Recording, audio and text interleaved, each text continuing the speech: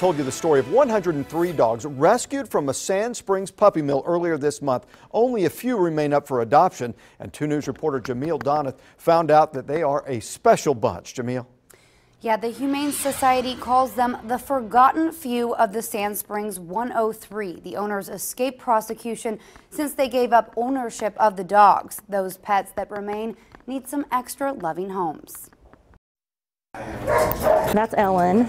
Ellen might be 10 years old, but this Chihuahua has the pep of a puppy. For a 10-year-old, I still have lots of spirit. She is one of 12 dogs left out of the 103 that were rescued from a Sand Springs puppy mill in early March. These are the little ones that are kind of left behind, and we really want them to find their new beginning. The doggy dozen are finally healthy enough to be adopted, but the 4-legged survivors have now been forgotten. That's all they need, is to be showcased and to say, you know, hey, we're still here and we're still waiting.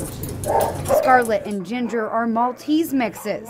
Then there's Logan and Stud, the mini poodle Naomi. She's undergoing still some medical treatment, but she's ready to go home. And the canine king of the bunch, Charlie, the toy poodle. He's a senior, but he is loving, but he's blind. This here is Sarah. She's a 7-year-old Yorkie and is the latest member of the Sand Springs 103. She was recently in isolation for an upper respiratory problem, but now is available for adoption and looking cuter than ever. They need a family with a really big heart. All of these animals have special needs, but the Humane Society says they have fully recovered.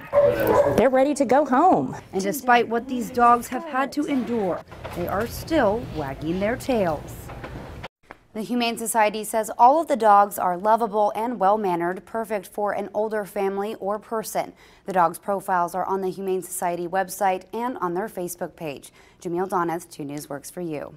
They are some cute dogs. Jamil, thanks.